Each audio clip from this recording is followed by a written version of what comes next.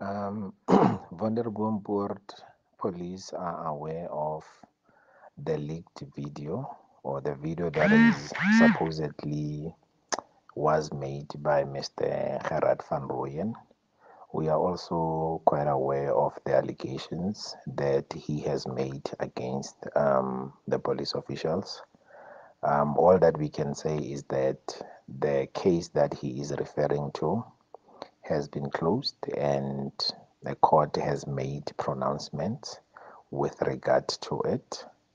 And if the case needs to be reopened, it will be subject to availability of new information that will then force police officers to conduct investigations. And I'm referring to tangible information and not hearsay allegations that were made by Mr.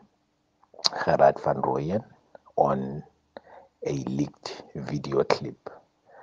Furthermore, it seems like Mr. van Rooyen has got faith in our justice system, in our policing system within this country.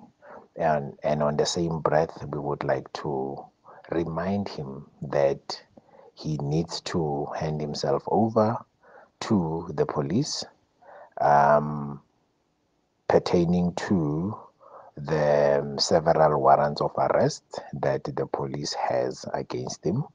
And if he's such a strong believer in the justice system, I'm quite sure that he will be able to clear his name with regards to the allegations that are being made against him in relation to the fraud cases that he is being sought for the police for.